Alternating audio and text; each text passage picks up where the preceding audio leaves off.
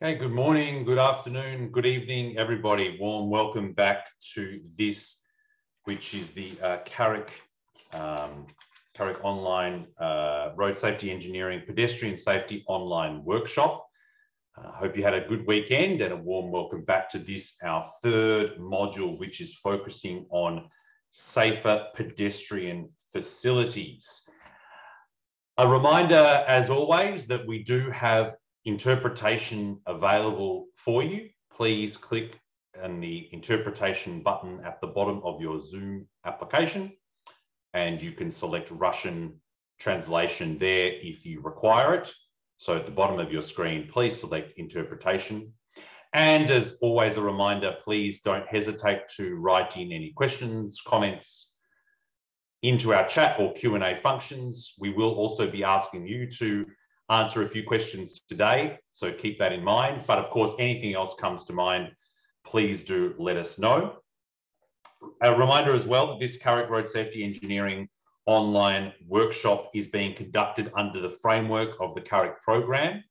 And this workshop is sponsored by the Asian Development Bank's Knowledge and Support Technical Assistance, titled Enhancing Road Safety for Central Asia Regional Economic Cooperation Member Countries, Phase 2. So a big thanks, of course, to those who are making this workshop possible. Today, we will, of course, be moving, as I mentioned, into our third module, focusing on safer pedestrian facilities with our lead facilitator, Phil Jordan from Road Safety International, who you can already see there on screen. But just before we do start, I just wanted to give a brief reminder about our first homework assignment. So Pilar, if you have that slide there ready, thank you so much. So just a reminder for everybody that the homework assignment, which you were given last week, is due by close of business today. And you can see there the email address that you can submit your homework to. And maybe I could ask that Pilar or Marianne put that email address again in the chat box. So just a reminder, that is due by the end of today. That will allow Phil to provide some feedback on it as soon as possible in one of these sessions. So just a reminder of that. We hope that those who have done it or are completing it, that you are going well and everything was clear. As we mentioned last week, not a big task, but rather just one to hopefully explore some of the different topics that we have been focusing on to date in this series. So again, a reminder for submission of homework into that email address you can see on the screen by close of business today. That can be in English or in Russian. With the Russian, just please ensure you submit as a Word document, not as a PDF. That way we can easily translate. We will also be having details on our second assignment, small assignment, at the close of today's session. So please do ensure that you stay tuned for that information, where we will get that information about the second small activity that you will have to really help to understand the practical implementation of the knowledge that is being covered right throughout this pedestrian safety online workshop series. Okay, so again, a reminder, our interpretation is again available into Russian. Please just use the button at the bottom of the Zoom application. And as always, don't hesitate to use the chat or Q&A for any questions or comments, and keep an eye out or listening for us, where we will also pose a few questions that you can respond in that chat box as well during today's session. Okay, with that, I'm going to now pass over to our lead facilitator, Phil Jordan, who is going to explore safer pedestrian facilities. In specific, he's going to be talking through aspects covered in chapters 5 and 6 of the Pedestrian Safety Manual, which by now you should be well aware of. And again, we're encouraging you to use and access in your ongoing work. So with that, let me pass over to Phil for his presentation. And Phil, just a reminder again for the sharing of sound as you share your screen. Thank you, Blaze. I just double checked that. That's why I jumped in and out of the sharing of sound. I'd like to say good morning Good afternoon, good evening, and maybe even good night to everybody who is online for this workshop. It's great to have you back with us. We are working our way slowly but surely through the 4th manual in the CAREC Road Safety Engineering series. And today we've got heaps of slides that I'm going to do my best to explain to you what chapters 5 and 6 are all about in the manual. And it's all about providing safer facilities. Now, Shiva, I hope Shiva's online, made a mention he was looking forward to counting Wally the Wombat signs. So as a special request, we brought Wally the Wombat out of retirement and we're putting him into action. For those of you that don't know Wally the Wombat, he is an Australian marsupial closely related to the koala.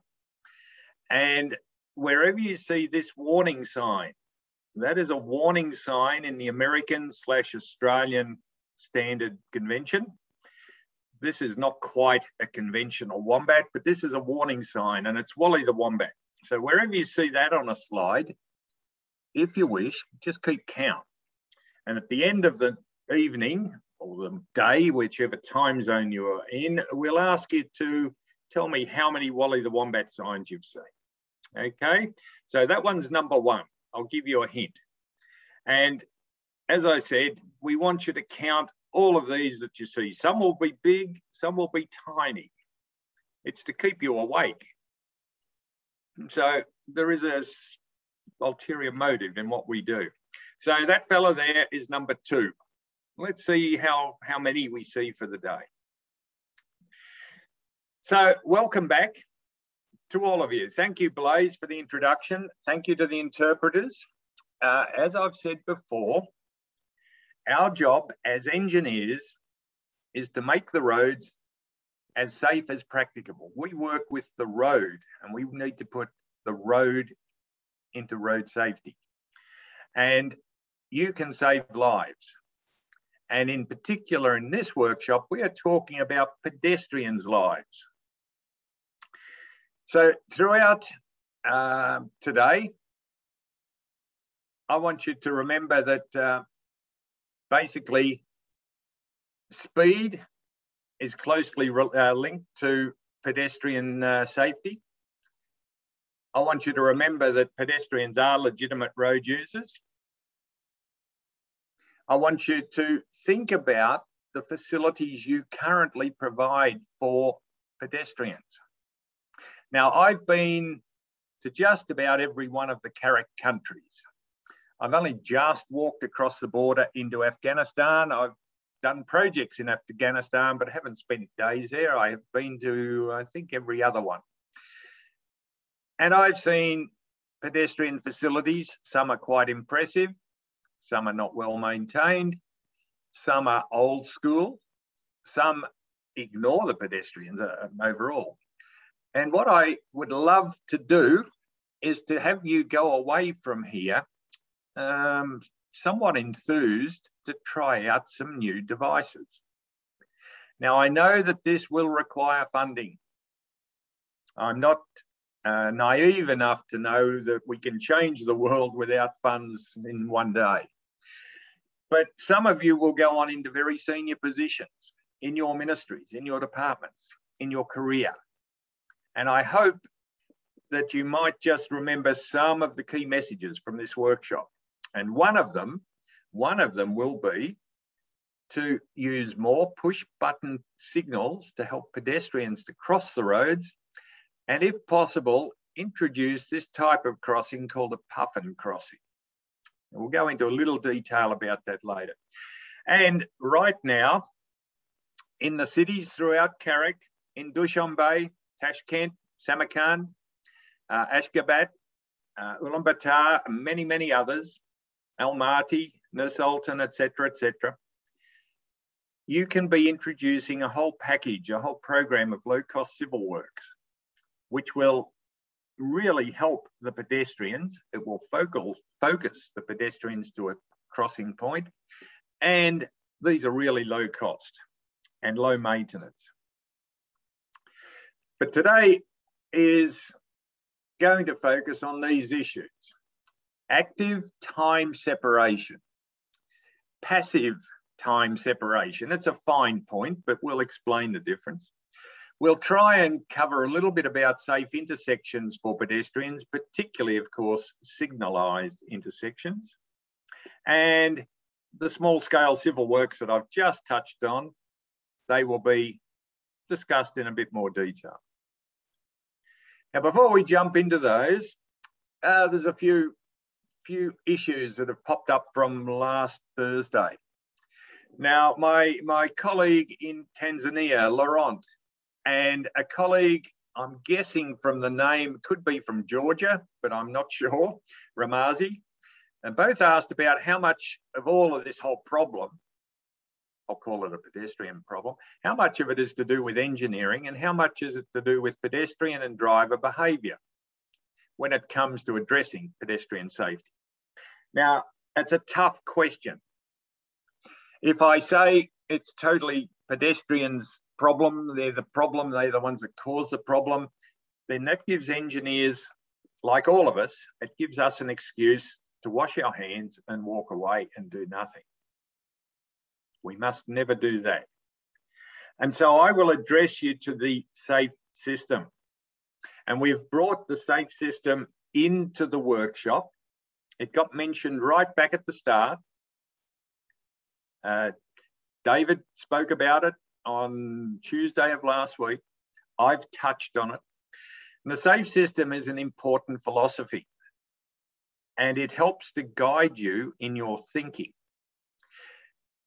The elements of pedestrians versus the road and the facilities, very important. The system expects the users to comply with all of the road rules and to look after their own well-being. We cannot possibly accept a system that has any road user just ignoring the rules and being ill-advised on their behaviour. But at the same time, the road managers, like the ministries of transport, the CAREC departments of roads and traffic and safety, they have a responsibility to put forward devices that are going to serve the users, not simply to ignore the pedestrians, or even, I've seen worse cases, they don't just not help them, but they restrict their movements. And I'll perhaps leave Blaze to have a 1 minute input if he wishes about answering that question. Yeah, sure. Thanks, Phil. And look, I'd say that it's certainly a question that comes up very often, both in trainings or capacity building workshops where we're focusing on infrastructure, but also vice versa, when we have workshops that focus on impacting behaviour and trying to kind of understand where the, where people need to take responsibility and where the system needs to take responsibility in terms of protecting pedestrians. So really, I think it's echoing Phil's point that the system gives us the answer for this.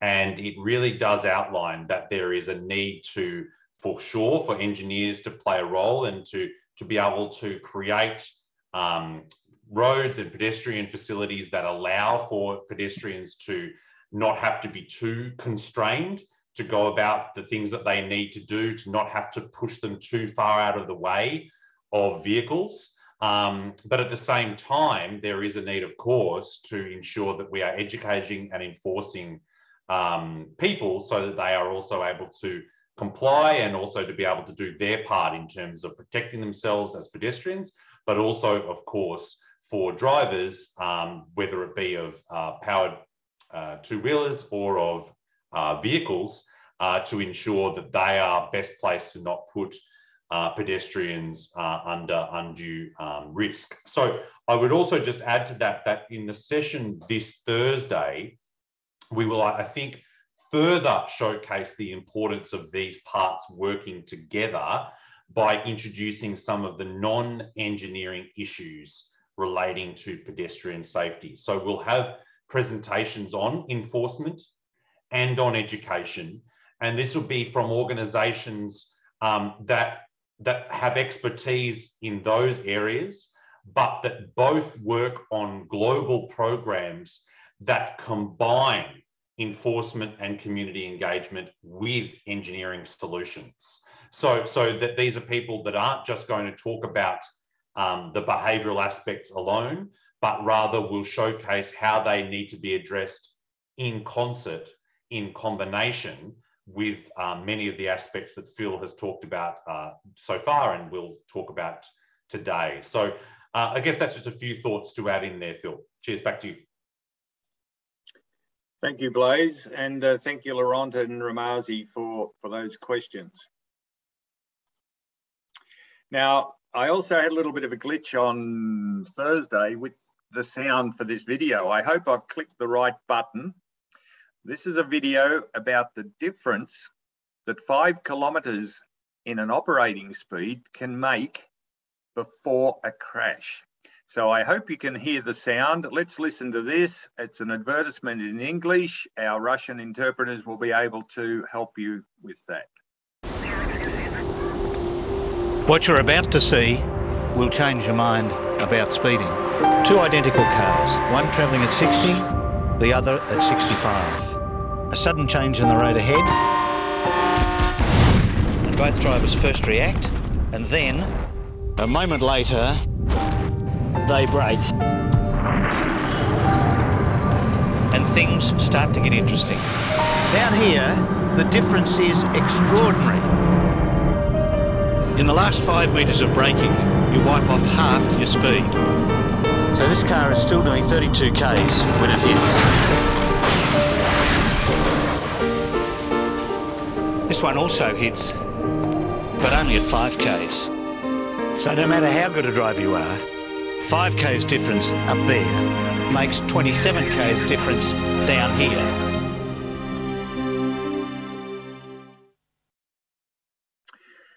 The simple message, and it took me many times watching that video to fully understand it, but there's a couple of key messages.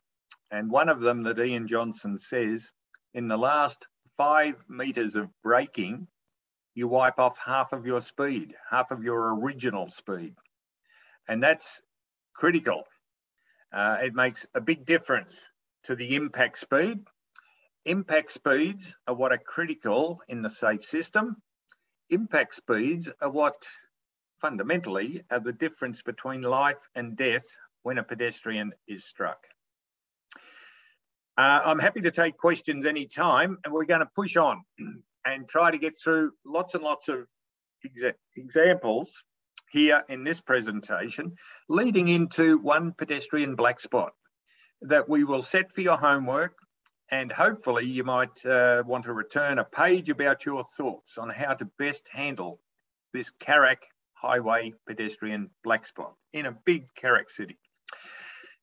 When you think about pedestrians, they either want to cross the road like this gentleman in Riyadh, or they want to walk along the road.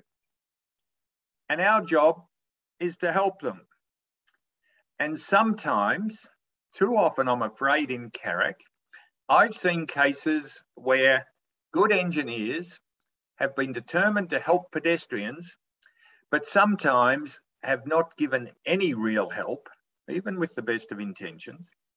And in the worst case, possibly could set up the pedestrian for serious injury. This one is on the A380 in one of my favourite countries, Uzbekistan. It's a painted zebra crossing in a gap with a gap in the barrier across at least 4, arguably 6 lanes of highway traffic travelling at more than 100 kilometres per hour. And I would not put a zebra crossing in such a place. Engineers like us should be asking serious questions, because I know we all want to help the pedestrian. No question about that. Will a crossing help the pedestrian or not?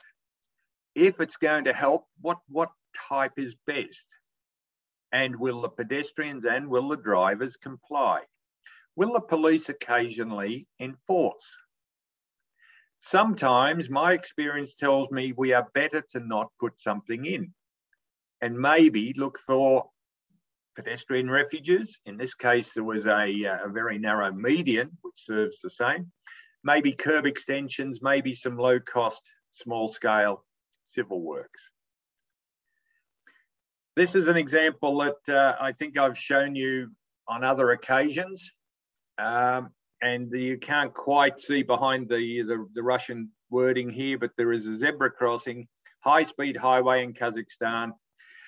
I urge all of you to not put what we commonly call zebra crossings on high-speed roads or on roads with more than a single direction of traffic, single lane of traffic in each direction is what I'm trying to say. Here we go. This is the one in Uzbekistan on the A380. And this one is also Uzbekistan and a big wide road in Tashkent. So bottom line, and it's easy for me to say, but the reality is never put a zebra on a high-speed road. No one's going to stop for the pedestrian, and never allow a zebra to go across multiple lanes, because the second, third or fourth lane, the overtaking driver may not see the pedestrian. So just think, go back to our logic. Why do we install such crossings? In a perfect world, a zebra crossing is a low-cost device that is one part of the highway network or the road network on which pedestrians have right-of-way over the motor traffic. That's the only reason we put up a sign and we paint the road. It's to say in this little part of the whole road system, if there's a pedestrian there, he or she is king. They have right-of-way. Drivers, you must give way to them. Now, in too many CAREC countries and at too many zebra crossings, drivers do not give way. So we need better police enforcement. But at the same time, even a well-intentioned driver cannot be expected to stop from 100 kilometres per hour without fear of being rammed in the back. And the overtaking driver here on this wide crossing in Tashkent, even with the best of intentions, may not see the walking pedestrian. So think carefully, and please, sometimes it's better to not give them anything. And of course, if you have volumes of pedestrians and something must be done, that's where your challenge comes in. And I suggest that's where we start to look at more substantial crossings than the humble zebra. Okay, and that's what this presentation is really about. And I've had the great honour of travelling many times into the CAREC region. And there were some of those occasions that stand out, and this was one of them. Some of you from Kyrgyzstan, Bishkek, will recognise this crossing. I was told when we were standing there with ministry people, the crossing had had 17 fatalities in a single year. Now, if that's true, if it's anywhere near true, that's just one of the worst sites that I have ever come across in my entire career. So what's unsafe about it? It's crossing 6 lanes of a CAREC highway. I think the speed zone might be 60, but I think at night, operating speeds, 80, 90.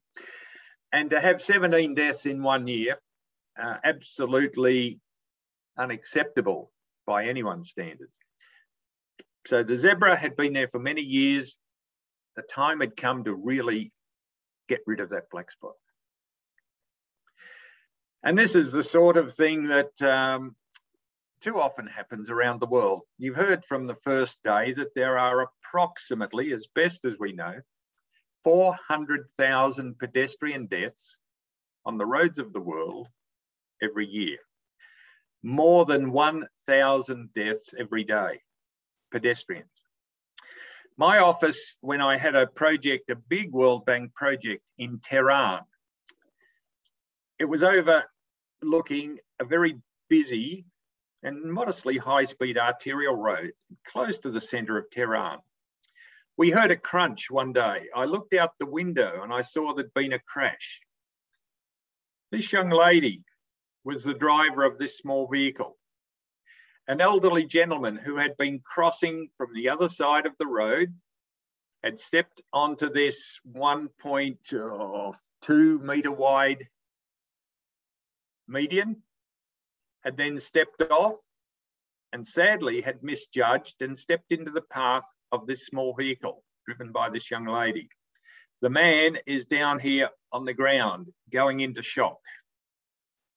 When I went down, this gentleman is down there, and to this day, I still don't know how he fared, whether he survived or not. I was very concerned for his well-being. But this is a little, but yet clear example of the kinematics of a pedestrian collision. When a pedestrian is struck by a motor vehicle, they tend not to be run over, which is a funny term in English. We talk about a motor car running over a pedestrian. They actually run under them. And the pedestrian's legs get struck, the pedestrian's head, etc., being quite heavy, gets thrown onto the bonnet of the car. Or if the car is going fast and faster and faster, sometimes the head hits the windscreen, the windshield. In this case, I believe that is the man's shoulder impact. I believe that's the man's head. And I suspect, and the police who investigate detail crashes like this, they could tell you roughly the speed this young woman was going. And I suspect it was probably about 70 or so kilometres an hour in a busy time, in a busy street. Speed and pedestrian safety go hand in hand. And our good friend Wally is showing up, so keep counting. I think I've lost score already. So you've got issues crossing the road, you've got issues walking along the road. Let's try and deal with the walking along the road first if we can, at least to flag a few things. We'll keep jumping backwards and forwards. When we're helping pedestrians in rural areas, to me, the best way to do it is through paved shoulders. The further we can keep the reasonable pedestrians like these ladies, the further we can keep them from the moving traffic, the better for all. If we have enough room and enough money to create a separate footpath, some all-weather footpath that's well away from the road, that's wonderful. Go for it. My experience tells me that that is still relatively rare around the world. And indeed, much of my time when I'm doing road safety audits and when I'm liaising with government ministries about new road projects, I keep pushing for a 1.5 metre wide paved shoulder, because paved shoulders have got many benefits. And one of the benefits is helping pedestrians to have an all-weather route away from the traffic. The further away, the better, but I'll accept a paved shoulder. Now, I showed this slide the other day. Just keep this in mind as we go. There are some basic rules with expressways, with high-speed highways, with absolute controlled access, i.e. interchanges. There is no way you want to put crossings across the road. There's no way you want pedestrians walking along the road. We have to keep the pedestrians totally away from those expressways. That means you have grade separation across the top, and you need totally separate paths right outside the fenced areas for pedestrians, cyclists, and others.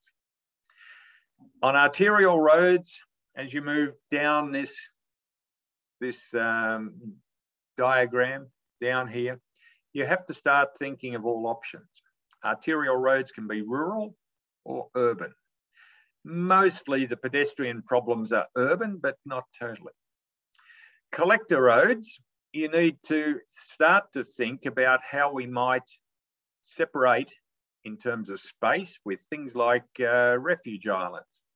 And in local streets, traffic calming and small civil works might be your best option. You probably will not need zebra crossings or puffins or formal crossings if you can manage the speed and funnel the pedestrians. Now, Gulistan has raised a hand. I'm happy to take a question if we can unmute Gulistan. Is that possible?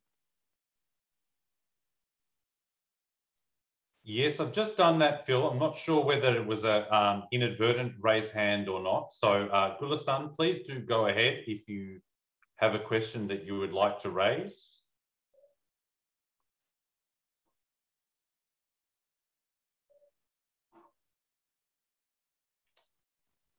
We might return to Gulistan if indeed there is a question from Gulistan, Phil, so I'll let you know. That's fine. Happy to take that question anytime. So the issue of crossing the road, and as I'm looking at this presentation, I realise I've got lots of Uzbekistan photos in there. Do we have anyone online from Uzbekistan at the moment? If we have, say hi in the chat box. Wonderful country, and I hope the summer is being kind to you. And to all of you, happy, for me, it's a winter solstice tonight. For most of you, it's going to be a summer solstice. So you've got a long day, I've got a long night. And in the chat box, no, that's a different one, right? So here we are, we're in Uzbekistan, crossing the road. The things to think about: grade separation. Will we go over the road or under the road? Do we rely on a median? Do we rely on pedestrian refuges and curb extensions? These are the things that give spatial separation. They separate the pedestrian from the motor vehicle in distance, space. Then we come to time separation. These things separate the motor vehicle from the pedestrian in time. Zebra crossings, which as a purist, as a traffic engineer, I still like to call them pedestrian crossings, but the common term is zebra. Then we have pedestrian signals, which are fixed time. I'm being very pedantic and pure here. Then we have pedestrian operated signals, POS. These ones are operated by the pedestrian by pushing a button. And I want to see more of these across CAREC, please, please. These ones must eventually replace the simple old fixed time PED signals. Then you can have variations on this one, on the pedestrian operated signals. You can have a pelican crossing, a puffin crossing, a toucan crossing. You can have a part-time crossing, as I showed the other day, a school crossing with flags. And of course, most of the CAREC countries have got many intersection signals. And those intersection signals can and must be better for the pedestrians in due course. So we're going to try and cover all of those in the coming hour and 20 minutes or thereabouts. So keep the questions coming. I've got some simple messages for you. I'm happy to try and discuss within the limits of technology. And I'll say this, I don't have all of the answers to all of the pedestrian problems of the world, but please do not think that footbridges are going to be the answer to every problem you have. In fact, they will be generally a great disappointment.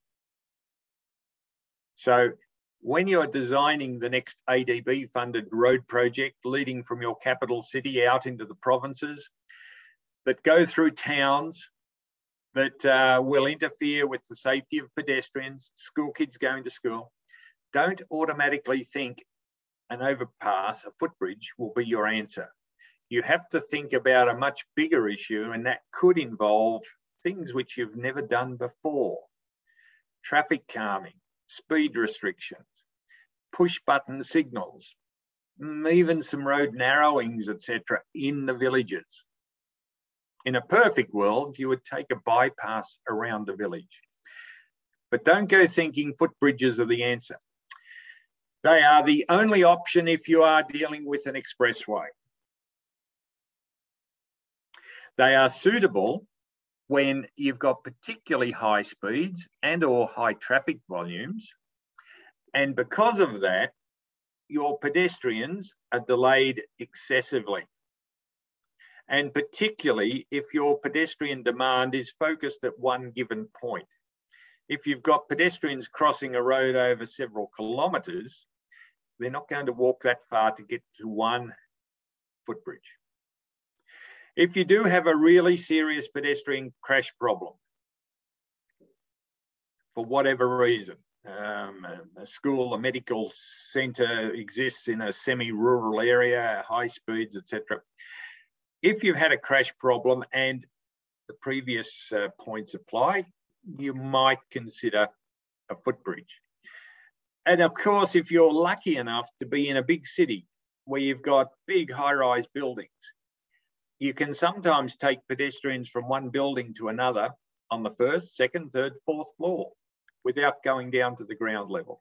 That's very rare in CAREC. Unless you tell me otherwise, I don't think I've seen it in CAREC. But if you want to come here to Melbourne, I'll take you into the little streets in the back streets of Melbourne. And this is one of our biggest department stores. You can walk from, I think it's the first floor to the first floor in this building, and there's other overpasses up above this as well. So you stay dry, you stay warm, you don't go down and mix with the motor vehicles. Wally the Wombat doesn't want you to do that. Now, the other thing is, these footbridges are normally not appropriate where the volumes and the speeds are not high enough to cause pedestrians great delay. You know what it's like. Yeah, all of you, I'm sure, have crossed many busy roads without any help from a pedestrian facility. You look for a gap, you judge the speed, you walk across, you might have to run across at times, you take care not to trip, you hope you don't have little kids with you, and you try not to set a bad example for your family.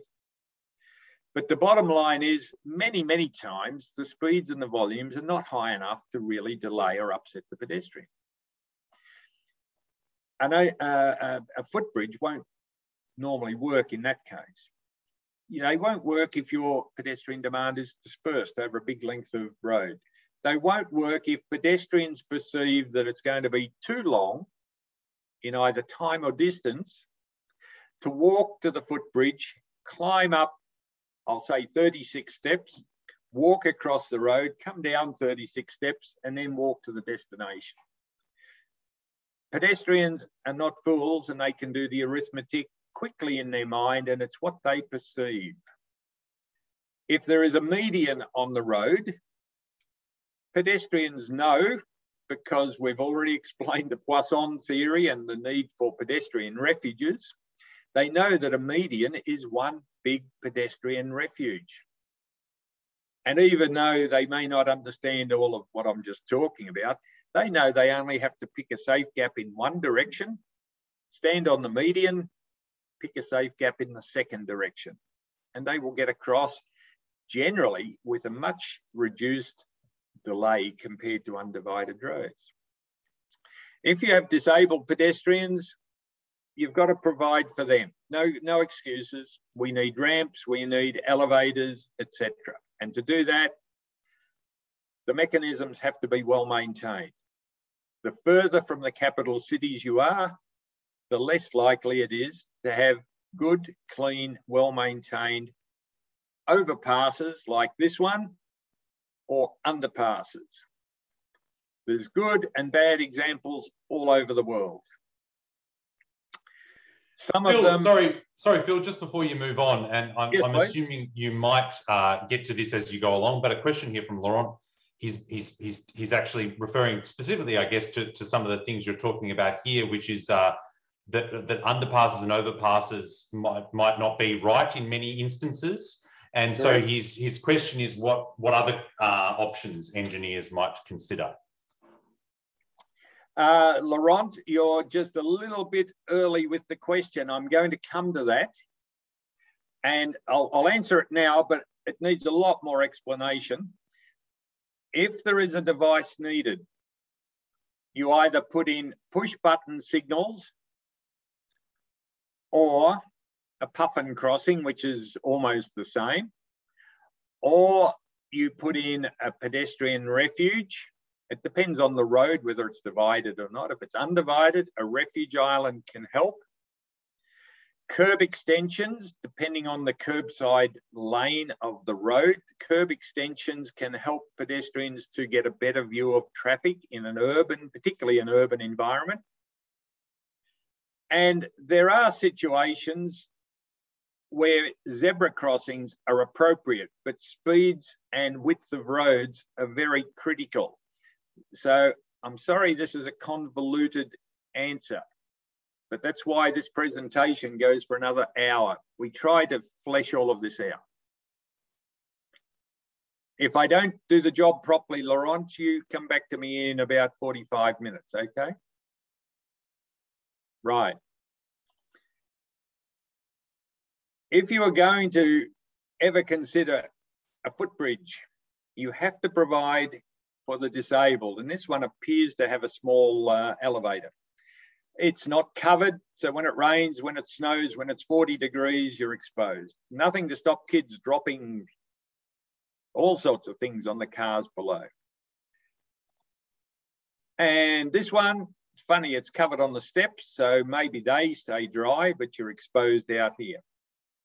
Now, this one is, if I remember rightly, I think it's El Marti, and it's quite a good example. And to be honest, it's probably the right treatment for what is not quite an expressway, but it's getting close to being an expressway. I just want to mention one piece of research. A researcher by the name of Zager, way back in 1993, did about the only research I've seen about using grade separation, using footbridges. And he found 95% of pedestrians will use these footbridges, or indeed an underpass, provided there's no loss of time compared to just walking straight across the road. But if they work out that it's going to take them 50% longer to go to the footbridge, go up, go across, go down, if they think it's going to be more than 50% longer, almost nobody will use it. And for that reason, I like to think I'm practical. I may not be, but I like to think I am. And I don't want to see CAREC road authorities wasting money building what we call in the English language a white elephant. We don't want CAREC road authorities spending $100,000 to build a facility that no one uses. And if they don't use them, and I've cut and pasted this from a recent photograph I've received, if the pedestrians don't use the overpasses, what happens? Do they not cross the road? Do they stay on the one side of the road forever? Unlikely. They will still want to cross because they still have a market to go to. They still have school to go to. They still have friends that live on the other side of the road. And if they decide that they can cross happily to a median and keep walking, what are you going to do? You, as the engineer that was involved in the team that built this overpass, are you going to take down the footbridge? Are you going to put up signs telling people you must use the footbridge? Are you going to put fencing on the sides so they cannot get onto the road except the fit ones who can climb the fence? Will you put a fence down the middle, maybe, and on the side? Will you put this concrete barrier all the way along with fences? And I'm joking here, will you electrify the fences? My experience tells me that pedestrians, particularly young, fit males from about 15 to 40, they will jump fences, they will break fences, etc. My experience tells me that we end up in a battle. and it's a no-win battle for anyone, engineers or our customers, the pedestrians. I urge you, think carefully about footbridges and underpasses. They are not always the answer, but if you are thinking of them, will it have an elevator? Will it have ramps for the disabled? Will it be covered for weather? And much of CAREC has some pretty tough winters.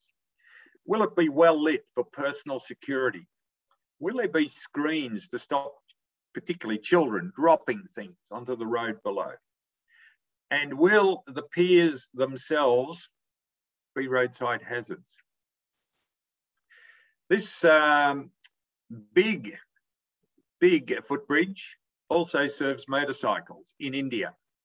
And whilst there are many things to be critical of, like roadside hazards, at least the motorcycles can mix with the pedestrians on this enormous ramped overpass. It has some merits. It has some use. You can have beautiful overpasses, footbridges. In Georgia, you've seen this one shown many times. It's a tourist attraction. It goes from a park on the right, over a beautiful river, over a busy arterial road and into an old part of town. Everything falls into place. And someone had heaps of money to make this a beautiful, aesthetically pleasing footbridge in a wonderful city called Tbilisi, one of my favourite parts of all of the world. Oh, we've got Wally hidden away up there too. And when you look at it, it's a tourist attraction in its own right. And I wanted to show you this one. And I don't think we'll see one of these within the CAREC region anytime soon. But if you look down from a very tall building, you'll see a footbridge. I showed you this on Thursday. I'm going to take you down to the level of the bridge. Pedestrians get up and down with escalators. There are some lifts for people in wheelchairs. So you obviously need to have good maintenance. And in a city like Shanghai, I would expect good maintenance. And it's an enormous footbridge, probably more than 100 meters diameter. I've never measured it, but it probably is. And you might have perhaps 1,000 people up on that footbridge at any one time. So the structural engineers amongst us will be immediately calculating the dead load and live load and saying, whoa, this is a big structure. Now, I show that just to show what wonderful things engineers can achieve. Okay, there are some wonderful footbridges, but please don't jump to them as the first and golden option when it comes to CAREC highways. And on the other hand, the pedestrian underpasses. These are even less well liked, particularly by women and children, because of personal safety. If you're going to have an underpass, it's highly desirable that people can see through it before they enter it, or that it's got attractions within it, like shops, that keep it busy with shoppers and keep it occupied for most of the day, let's say 24 hours a day.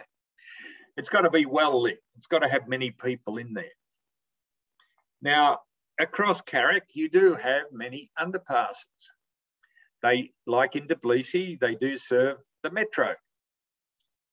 Sadly, most of them you have to turn at 90 degrees when you get down to go into the facility. This one was on a brand new divided highway in northern India, part of the Golden Quadrilateral. And I could be wrong, but I believe this is a pedestrian underpass. And you can tell that these people are not inclined to use it. And when you look down at what's in it, you say to yourself, who would use it? But keep in mind, a pedestrian underpass, just like a pedestrian footbridge, is a form of spatial separation. And it separates the pedestrians from the motor vehicles when they use it. These people didn't see a need to use it and were certainly put off from it. So if you're going to have separation in space, you've got a lot of things to think about. And I'll just quickly flip through a whole array of CAREC photographs. Underpasses in Ulaanbaatar. The other one was Baku. Ulaanbaatar, freezing city, middle of winter, down steps. They tried to help the disabled, probably in wheelchairs, I'm assuming, but it's far too steep for any wheelchair to handle. So that becomes a kind of a wasted effort. Once you get down into the underpass, it has doors on it to keep the cold air out. It's an art gallery. That's attractive. But again, you do suffer the problem of stepping into the subway before you know who's in there. So personal safety is still a bit of an issue, particularly for the women and the kids. So if you're lucky enough to have this space where you can see through the underpass before you enter it, that's the best of everything. You can decide there's no one in here to threaten me, I'm walking through. Now, this video does not have sound, and I don't think I've shown it last week, but this shows the mechanism of how a vehicle doesn't run over a pedestrian, it runs under them.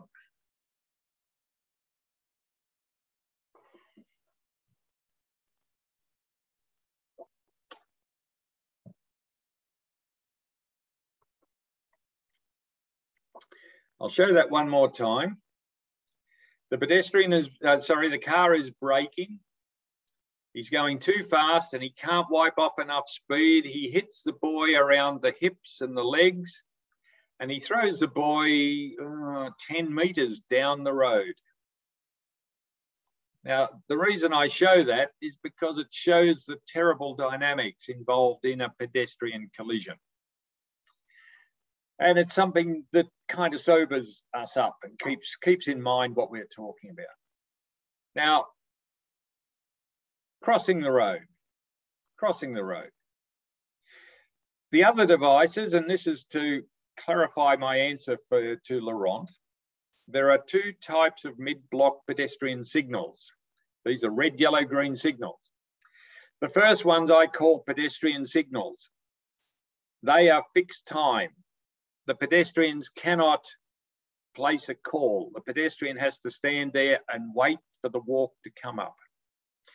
The second are pedestrian operated signals, POS.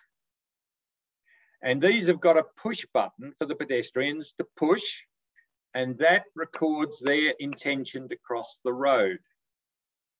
To the motorists, they all look the same. It's just red and yellow and green lanterns. To the pedestrian, they've still got walk and don't walk. Some of them may have countdown timers, but the main difference is the ability for the pedestrians to call up their wish to cross the road. Here in Dushanbe, outside a new hospital, through the benevolent help of a British, what's the term, a person who helps, philanthropist, I think is the term, was the newest set of push button signals where the pedestrians, even at 4 o'clock in the morning, can come along and push a button and the signals will say, good, we know you're there, you're going to get the walk in a couple of seconds, just wait, and then the walk comes up and the pedestrians cross. Pedestrian operated signals are the way that most crossing, most of your crossing issues in most of your urban areas can be best addressed. The pedestrians call up their crossing phase when they need it. The rest of the time it is green to the motorist. You end up with, if you have these used consistently across the network, drivers respect the signals, And pedestrians know that when they push the button, they're very quickly going to get their walk phase. These do cost money. These do require the odd bit of maintenance. But these are the way of the present and the future when it comes to pedestrian facilities, not just in CAREC, but across the world. Now, bottom line, mid-block crossings, I've just got to hope that I'm looking at the right slide here. I'll just go back one. All right. The issue is with mid-block pedestrian signals, you have either a green pedestrian and a red pedestrian facing across the street, or you might have the words walk, don't walk. When the green man is showing, the pedestrians may begin to cross.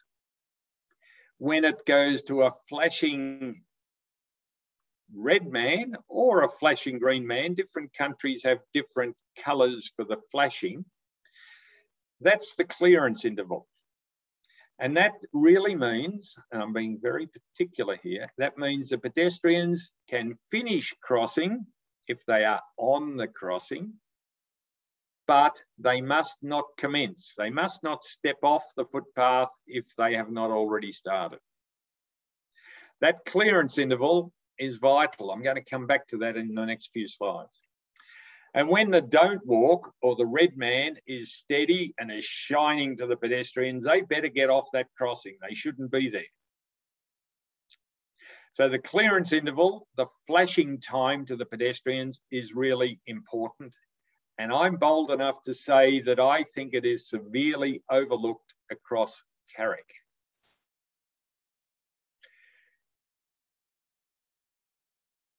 Mid-block pedestrian signals with no push buttons rely on a cycle that's based on historical data of traffic volumes, etc., etc.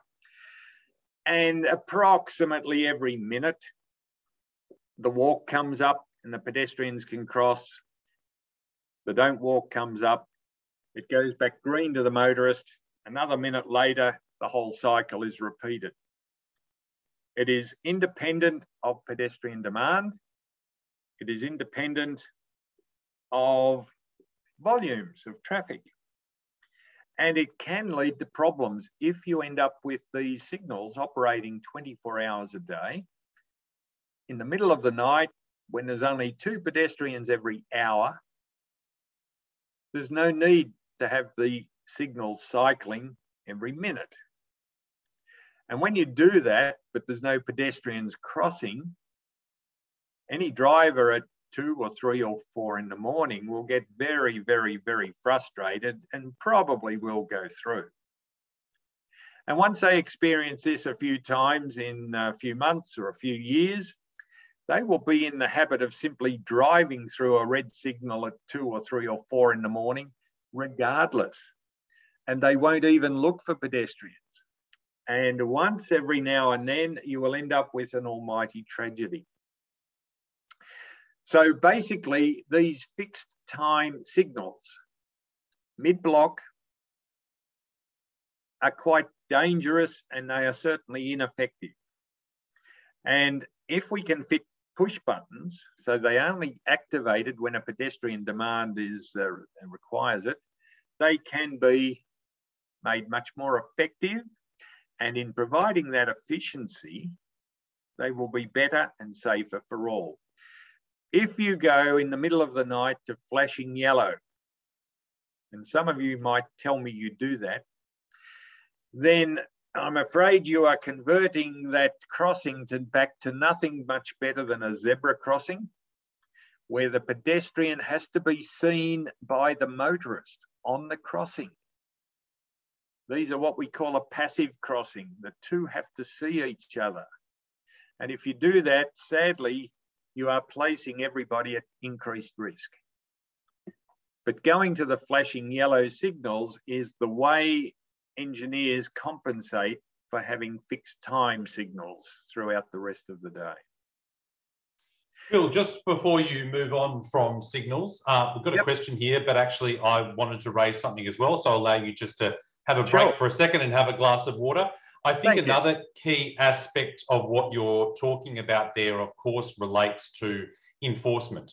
And I think in particular, I've been to many countries where there might be a fixed signal crossing, but there might not be proper awareness or acceptance of that by drivers. And it can indeed create, at sometimes, an even more dangerous scenario where you will have people perhaps expecting that cars will yield and walking with confidence, but then that not actually occurring. So I think as well, there's I think a strong importance overlay there of adequate enforcement where it is required, and of course also building awareness, which again relates to some of those aspects that we talked to right at the start of today's session about the ways in which we need the different parts of the system to work together. So I just wanted to mention that, and I think in particular that's important where there might be not a strong culture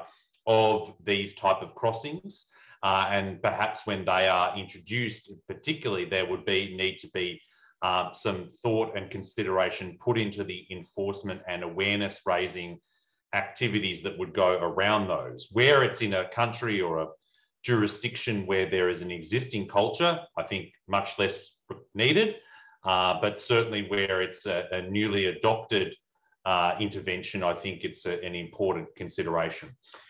With that mentioned, just a question here. You mentioned before, Phil, the countdown intersections indicators, and so Laurent has mentioned that in his country that they do have those.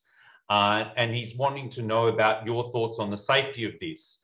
And in particular, he mentions that he's seen that when drivers perhaps see that their time is starting to go towards zero, so they may have to stop soon, it may actually result in them rushing or speeding to get through that intersection before needing to yield. So I imagine that's one potential element. There might be others in relation to those countdowns. So perhaps just a bit more thoughts from you on that particular type of intervention. Thanks, Blaise, for that. And thank you, Laurent, for another tough question. In the manual, I do have a subsection that deals with countdown timers, so feel free to read that. I'll ask everyone out there that's actually got a copy of the manual on their desk or on their computer to put a yes in the question and answer. Tell us that you've got, in the chat box, just say, yes, I've got a manual. Because I hope you're sharing it with your colleagues. I hope you've read parts of it and that you use it as a reference document. So tell us if you're using the CAREC Pedestrian Safety Manual. Chat box. Laurent, I'm not a big fan of countdown timers. I wish I was, but I keep thinking, and I urge anyone to correct me, I think they are put in a fixed time system by engineers as a kind of a trade-off to the motorists to say, yeah, we know we've got an inefficient system. You've only got to wait 47 more seconds and you can go. And I think the countdown timers, which work most conveniently in a fixed time system, they're a trade-off. I do believe, as you say, that they can encourage unsafe acceleration at the wrong time. Whether they lead to increased crashes or not, I don't recall seeing any study on that. But I'm not a big fan of them. And I think we can do a lot more with that money to really help the pedestrians in particular and come back to the countdown timers when we've solved the big problems. Thank you, Ajmal. You've got your hand up. Is that to say you've got the manual? I'll assume it is unless you put it up again. This site in Ulaanbaatar, I think I mentioned it the other day. It was just a fixed time set of signals, mid-block. It was one of 5 along the airport road.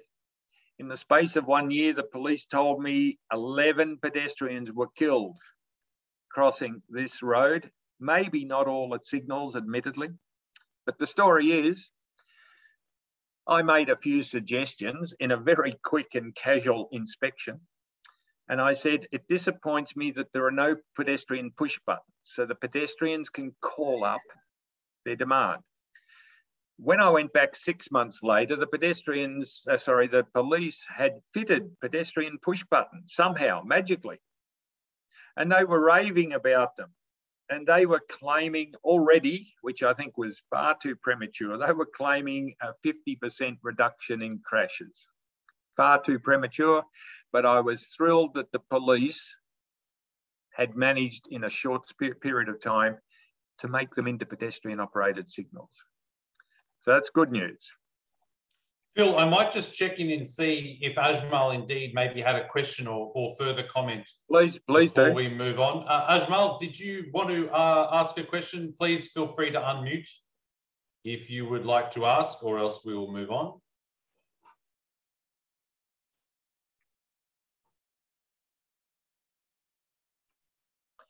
And because of Ajmal, I've put a photograph behind me here on this presentation, which is from one of the back streets of Peshawar, when I spent about a month in Pakistan quite a few years ago, and it was just around iftar time during Ramadan in October, the year of the big Muzaffarabad earthquake. Ajmal may remember that. I think you're right. Ajmal was indicating, I think, that had the manual. So let's continue, Phil. Let's go. Okay, pedestrian operated signals. Now, I hope you're seeing the difference that I'm trying to bring out here. Pedestrian operated signals have these push buttons, like over here. And the push buttons help the pedestrians to record their intention to cross. The signals create gaps in traffic and they give the pedestrians their own time to cross the road if the drivers comply. So again, as in the safe system states, the drivers, the pedestrians, everyone has to behave and follow the road rules. I think it's fair to say that push button signals are generally liked by pedestrians. You teach your children when you're crossing, you hold their hands when they're little, you tell them to look left and right to make sure all the traffic is stopping. But the walk and don't walk and the signals themselves are easy to understand. And generally, at least in my part of the world, and I think in most others, are pretty well complied with. The signals remain green to the drivers until the pedestrian pushes the button. That might be minutes after the previous call was recorded. It could be hours. It depends on the pedestrian volume. They have a crash reduction factor. These signals will reduce about a quarter of all pedestrian crashes compared to having no crossing. That's what one looks like in my city. Blaze, I'm getting nervous. There's a bit of flickering here. If it fails again after me updating various drivers, I'll be very angry. You can hear me, Blaze? I can hear you. Go ahead. Oh, no. Can you see the slide? Yes, can see the slide. Look, I had this on all day at a workshop today and it didn't do anything. And now it's gone and blacked out on me and I don't know why. I'm going to have to get out and start again. I'm sorry, Blaze, and sorry, people. Give me 1 minute, please. Okay, Phil. No problem. Tell some Australian jokes. Thanks, Blaze. Yeah, sure. All right, so apologies, everyone. Just having a couple of technical issues there from Phil. So as he mentioned, he'll be back in just a moment. Though, let me use this opportunity to again remind everybody that we do have our first small homework activity due today, which is the close of business today. And this is the first piece that was shared with you on Thursday last week. I'll just turn my video on. There I am. So yeah, please do ensure that you put that in, and Phil will be reviewing those and also able to provide comment on those in upcoming sessions. So just a reminder to do that. I might ask Pilar again to put into the chat box the email address for submission of those, and then we will be able to, you'll have that right information. Whilst we're just waiting for Phil to return, I will just give you a brief overview of the upcoming sessions this Thursday, which will begin again starting same time, 3 p.m. 1500 Manila time on Thursday. Again, we'll be looking at non-engineering issues, and we will be hearing from Phil with some thoughts from homework assignments, but also we'll be hearing from Dave Cliff from the Global Road Safety Partnership, who will be looking at the role of enforcement in supporting pedestrian safety. We've talked already today about the need for complementary enforcement along with infrastructure interventions. We'll also be hearing from Phil again in relation specifically to disabled pedestrians, which again, he has mentioned today. And also we'll be hearing from Emma McLennan from East, who will be talking about the role of community engagement in reducing pedestrian trauma. So they will be the sessions that will be on Thursday, and again, really complementing the topics that we've been looking at in relation to infrastructure in the sessions to date. Then we'll be finishing with our final session on Tuesday, the 28th, where we will look at some of the broader pedestrian facilities and urban and rural settings. So just a reminder there of those. I can see Phil is back with us. So Phil, warm welcome back. And whilst you are getting that online, it turns out Ajmal does indeed have a question. So let me again ask Ajmal if you would be like to unmute yourself, Ajmal, and please do go ahead and ask away your question.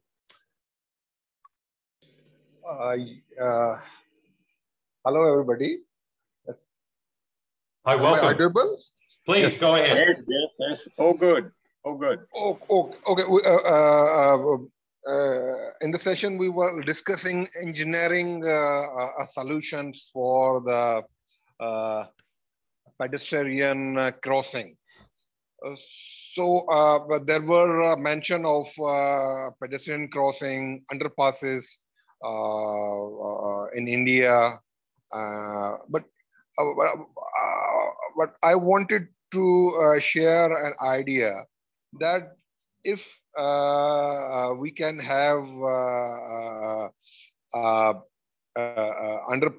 underpass for the vehicles and overpass for the pedestrians equal to the level of the land.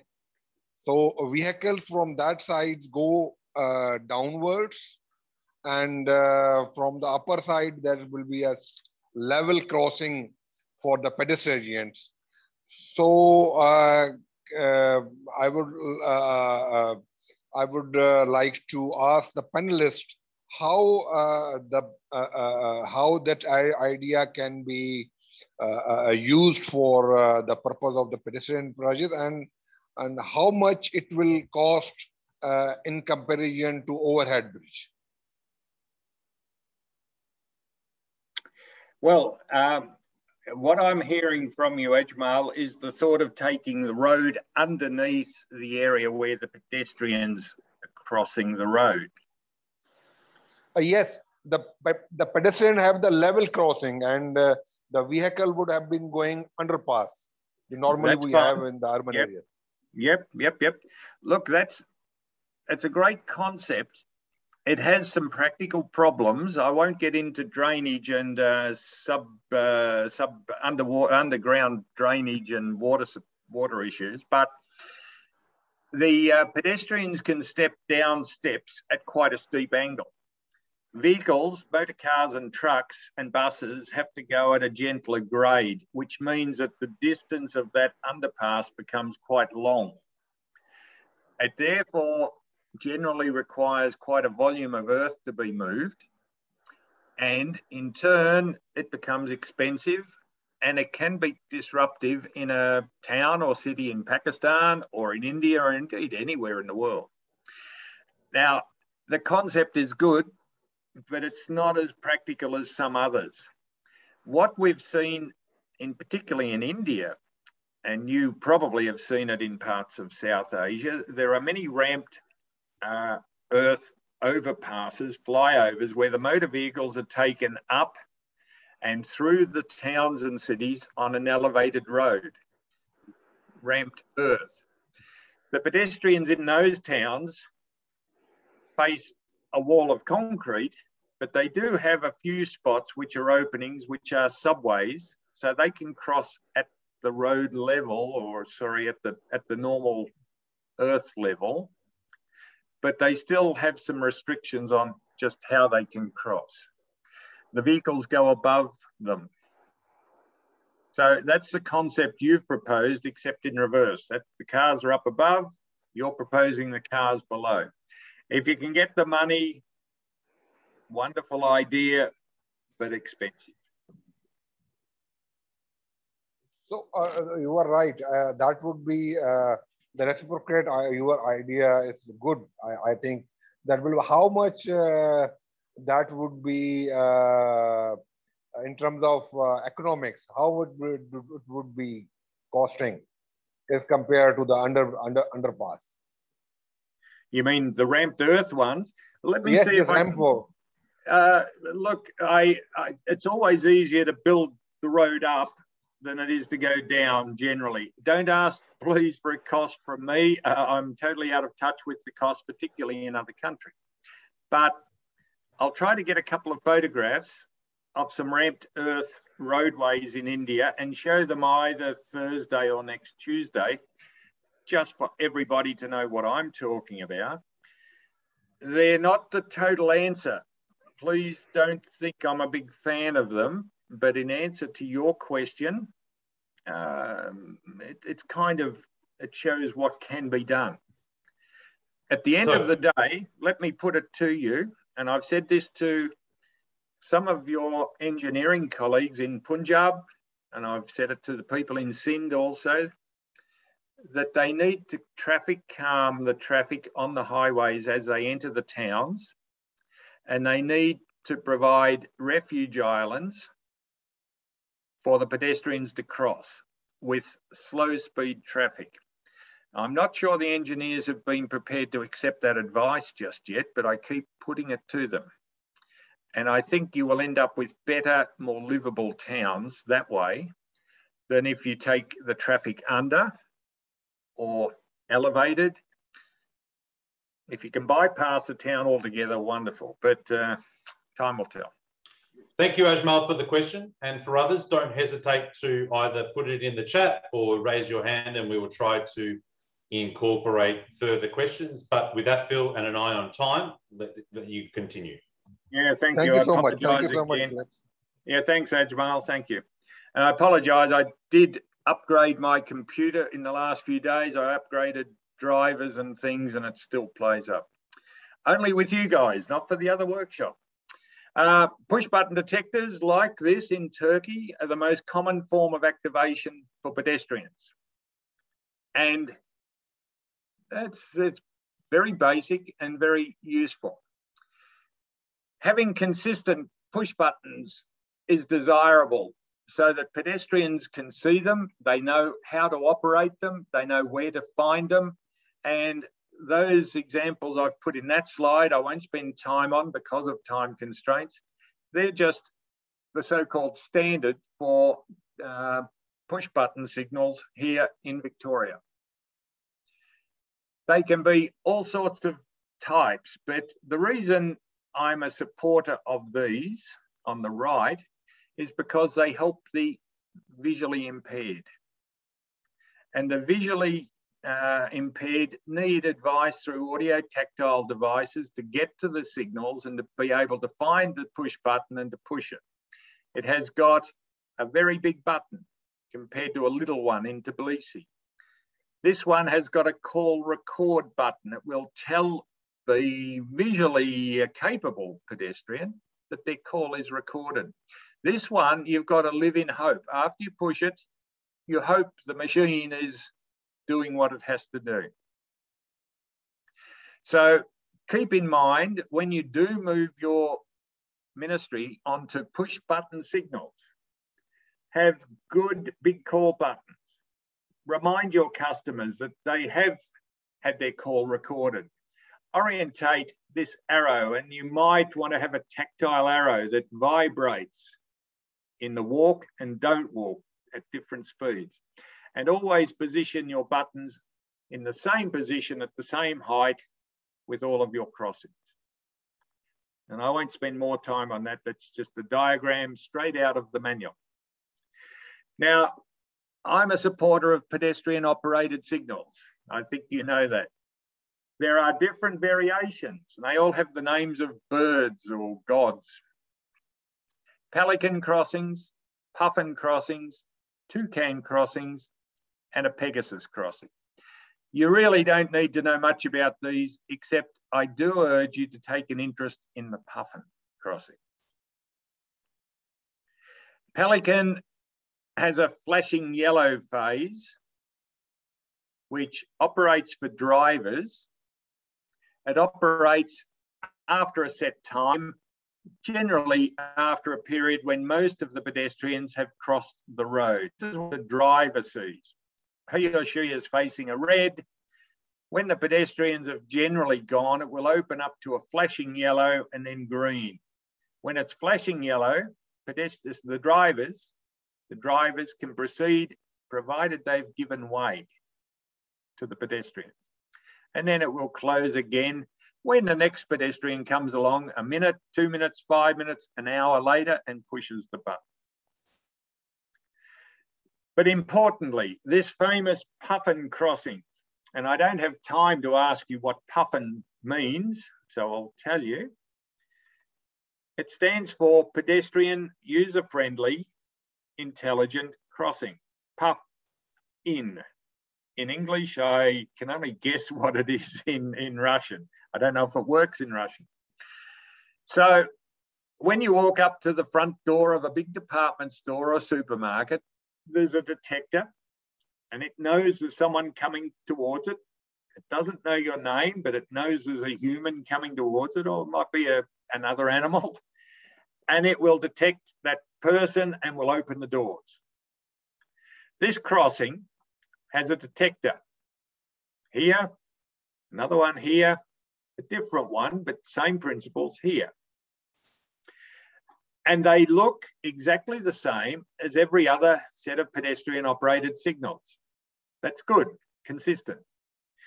Puffin crossings have been shown to reduce vehicle delays by 40%. They help the mobility impaired, the elderly, the slow moving pedestrians. They've got a good proven crash reduction factor. Now, when your grandmother carrying a heavy load from the market and being very slow in her footsteps, steps onto a puffin crossing, she's pushed the button, the walk has come up, she has stepped onto the road, but she's very slow to cross the road. She gets 2/3 of the way across and the signals have ended their clearance time. They've given a lot of clearance time, but it's time to open up to the motorists. But your grandmother is still walking slowly across the road. The detector knows that there is still someone on the crossing, and it will increase the clearance time just for that phase. It will increase the clearance time up to a preset maximum. Your grandmother hopefully will get to the curb before the crossing opens up to the traffic. That's what a puffin crossing does. The detector detects the slow-moving pedestrian and increases the clearance time. And I keep stressing the importance of clearance times at all of your signals for safety. And because of that, because most pedestrians are not as slow as our hypothetical grandmother, most pedestrians hop, skip and jump and they're out of the way very quickly. Engineers have to provide for the average pedestrian, which is around 1.2 meters per second walking speed. but most pedestrians are a bit faster than that. So having the drivers sit there facing a red signal with no more pedestrians to cross is wasteful. The puffins can reduce that waste, they can reduce that delay, and they reduce it by 40%. This is a puffin outside one of my grandson's schools. Simple push button signals outside on an arterial road here in Melbourne on a wet day. There's the detector somewhere up above this, a red man saying, do not walk. A green would say, yes, you can. Oh, no.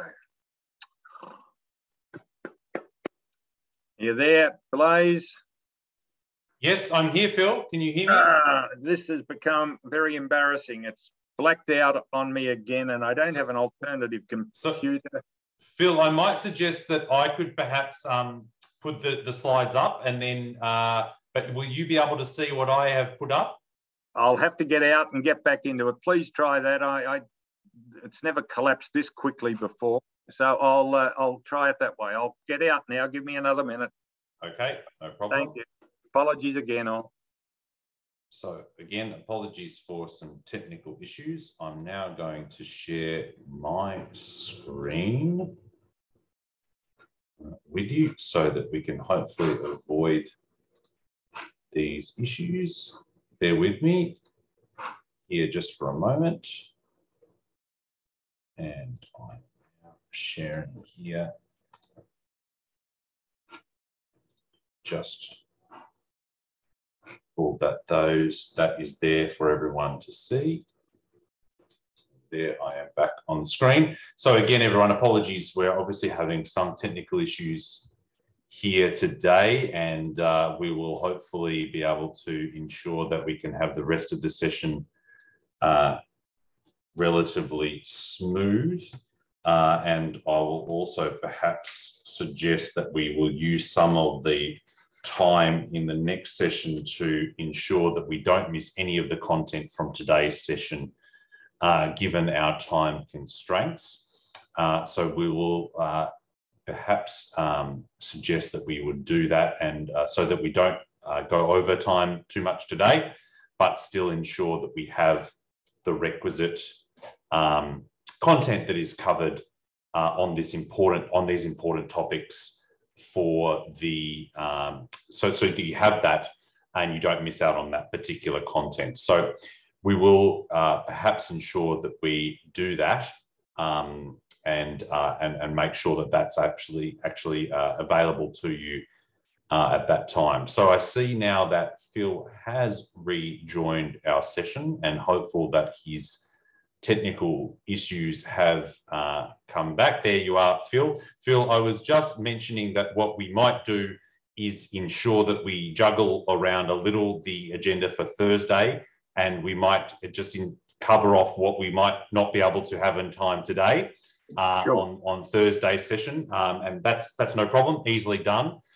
So let's just ensure that we'll do that in between now and Thursday. Let's get as much content as we can done today.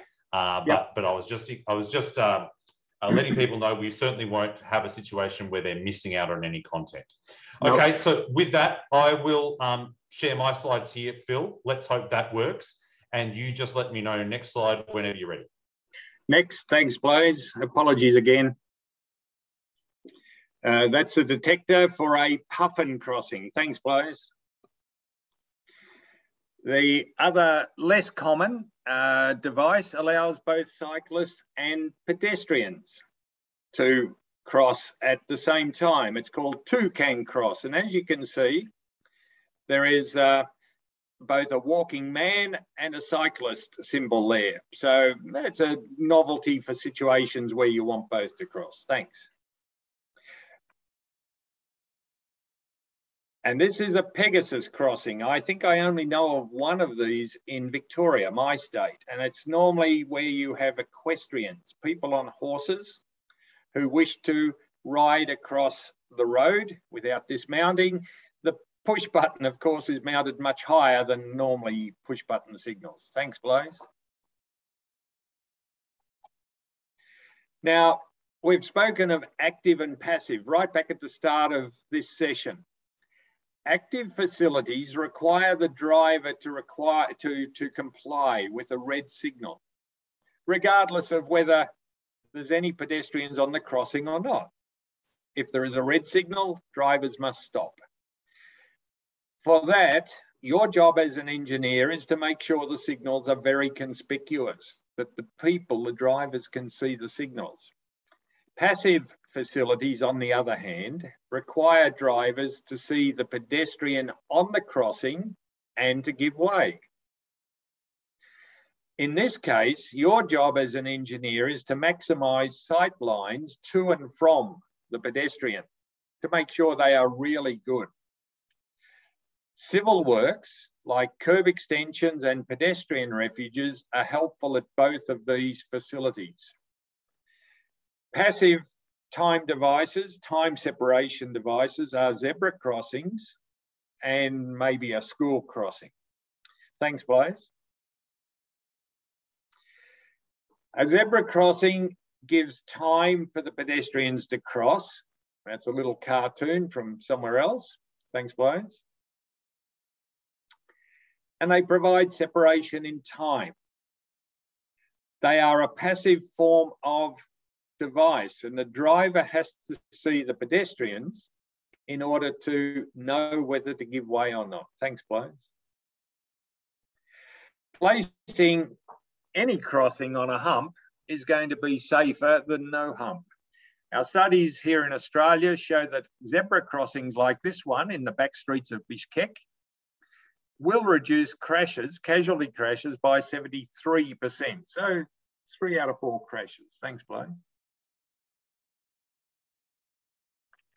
And the crossing that I showed very quickly on Thursday was a part-time crossing.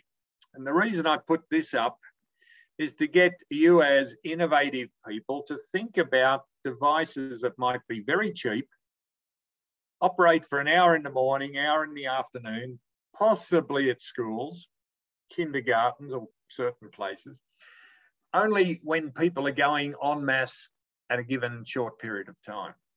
Thanks, Blaise. And they have legal status only when there is a flag displayed.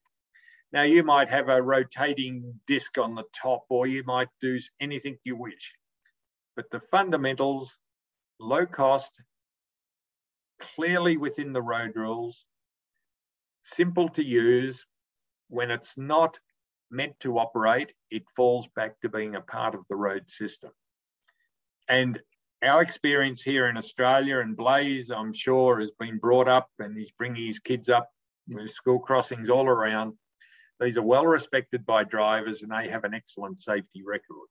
They may or may not have adult supervision. That's a separate little category. Thanks, Blaise.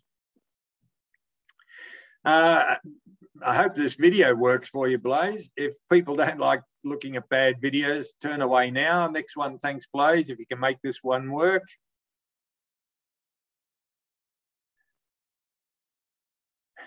Sorry, we've sold you a pup, I think. Go below the picture. Nothing's doing it, is it? Okay, might have to show it on Thursday. Yeah, we will. Now, moving on to a topic that traffic signals are all over the CAREC region. This is a big intersection in the western part of China. These signalised intersections offer many wonderful opportunities to help your pedestrians. And too often we don't help them enough. So keep these basic rules in mind. Next, thanks, Blaise.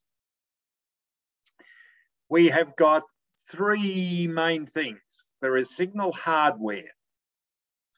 The hardware should always have pedestrian displays. Sometimes they don't. The pedestrians have to guess.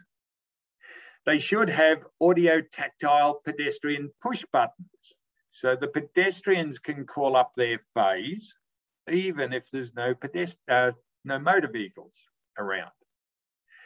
And you must make sure that all of the drivers can see the pedestrians. So you've got to have it open, clear of instructions. The second thing is the signal phasing, the software. So you've got the hardware, what people see, and you've got the software, which is ticking away underneath. We normally run the pedestrians in parallel with the moving traffic. Not always, but generally. And for this, we need to give really long clearance time, which needs to be based on the width of the road and a walking speed of 1.2 meters per second. Now keep that in mind, because my experience in many of your cities is that pedestrians get a long walk time, but the walk almost immediately becomes a red do not cross signal. And pedestrians, like your hypothetical grandmother carrying a load of oranges, can be left stranded in the middle. So the clearance time, which is often ignored in CAREC, is very important. And I'll show a picture in a moment. Never, ever, ever run a pedestrian phase across a turn arrow. And the third thing to think about are the civil works at the intersection. We've got the hardware, the software, and the civil works. Things like curb ramps, tactile tiles for helping the visually impaired. We have curb extensions, street lighting, and all-weather footpaths. These are all good things. They're low tech and they're very helpful. Thanks, Blaise. This is the signal hardware. You need signals, whether they're down at driver level or up above or even higher than that on a mast arm. And we must provide pedestrian signals. We must show the pedestrian across the road when to cross, when not to start crossing, and when they must be totally off the crossing. We need audio tactile push buttons. They are for the sight impaired, who we should be always thinking about. And we need to ensure that the conflicting drivers who are turning into the road, they have a good opportunity to see the pedestrians. Thanks, Blaise. As a general rule, make sure we give adequate clearance time. As I said before, a road width might be 16 metres, a walking speed of 1.2 metre per second. We have to work on the basis that someone has legally and correctly just stepped onto the crossing to walk across the road. As the walk signal drops away and it becomes the don't walk, the clearance time. So if you've got a 16 metre wide carriageway, you need to divide that by 1.2 metres per second, and my arithmetic's not so good, but that's around about, 12 seconds or something. So we need to provide a good, adequate clearance time. And as I said before, we never ever run a pedestrian phase across a turn arrow. Thanks, Blaise. The next photograph explains why. Now, any of you, if anyone's there from Ulaanbaatar, please put your hand up. But this is an intersection in your city. And when you see an arrow, that tells you you can turn and you won't have any conflicts. Now, I'm not quite sure what this big car is doing here, so take him out of the line of sight. But you've got two vehicles turning right, a black one and a silver one. And they are thinking, I can turn right, no one is going to obstruct me. I have right of way. But these pedestrians, they've got a similar message telling them, I can now walk. I have got the walk signal. That walk signal is in contradiction to the right turn arrows. Thanks, Blaise. A big no-no for any signal engineer. Third point, the civil works. And we'll talk more about that later. And if we don't get to it today, it will come up on Thursday, if there is time, or Tuesday next week, if there has to be. And if this computer continues to be a nuisance, it'll be the following day after that. Civil works involve basically concrete, curbing, nice gentle ramps for parents with pushers, for people in wheelchairs to go down from a footpath, down onto the road, cross the road, back up again. Curb extensions.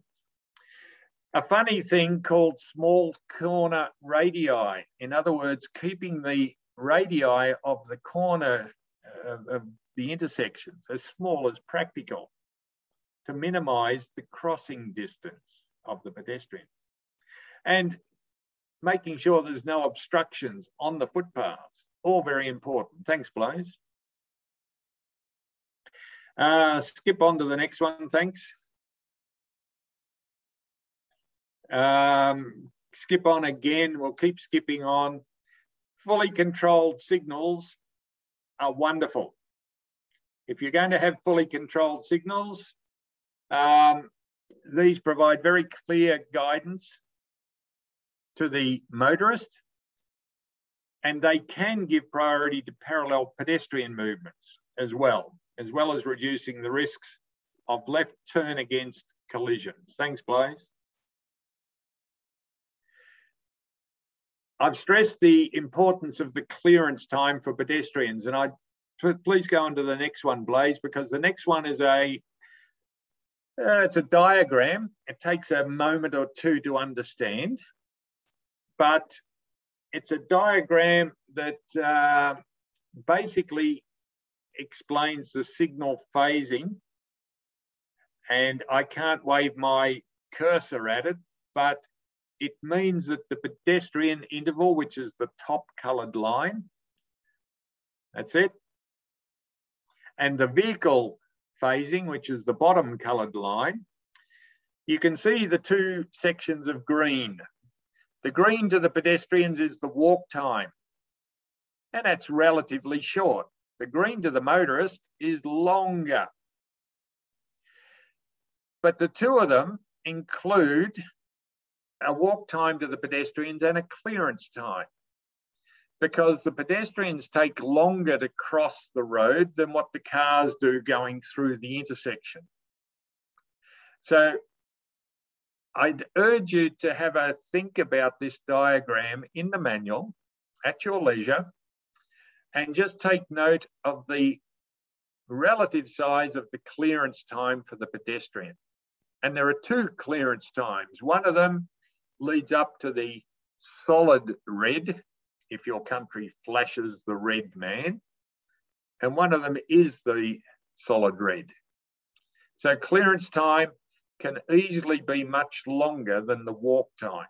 It can be very important. It is very important. Thanks, Blaise. There are different ways of calculating pedestrian clearance times. This is an easy one, and I'll let you work that out. It's based on a walking speed, an average pedestrian speed of 1.2 metres per second. It's not rocket science. Thanks, Blaise. And one of the messages that I make very strongly in that manual, good clearance times for pedestrians at signals, whether they are intersection signals or pedestrian operated signals at mid-block, very important. Thanks, Blaise. So there's lots of things that can assist pedestrians at signalised intersections, but we'll push on. We've covered most of those in one way or another. We'll go on through a few of the word slides now. And the next one is a photograph of a signalised intersection here in Melbourne. So we're driving on the other side of the road to many of your countries. The things to note: the curbing is a semi-mountable curbing. It's not the big curbstones that CAREC tends to have. There are dropped curbs for the curb ramps, the pram crossings as we call them.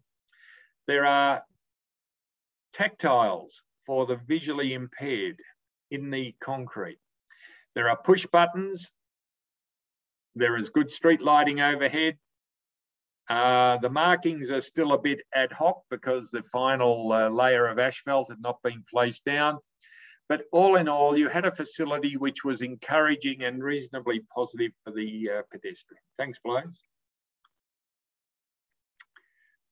We'll skip the right turn on red, and I'll let you read that in the manual. And I'll say that I'm not a big fan of right turn on red because, as this particular slide shows, various studies in the US where right turn on red started showed that pedestrians were placed at added risk, and the crashes involving pedestrians went up by anything between about 14% up to 40 and 50%. So if you are in a country where you have right turn on red, I urge you to think critically about the value of it and to think about maybe other options. Thanks, Blaise.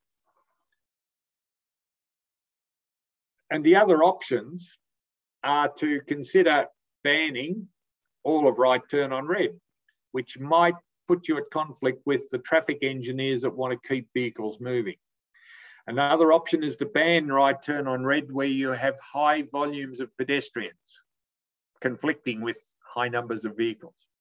Another option is at the signals to put in green right turn arrows that permit the vehicles to turn only when the opposing pedestrian phase is not called. There's a few negatives in all of that.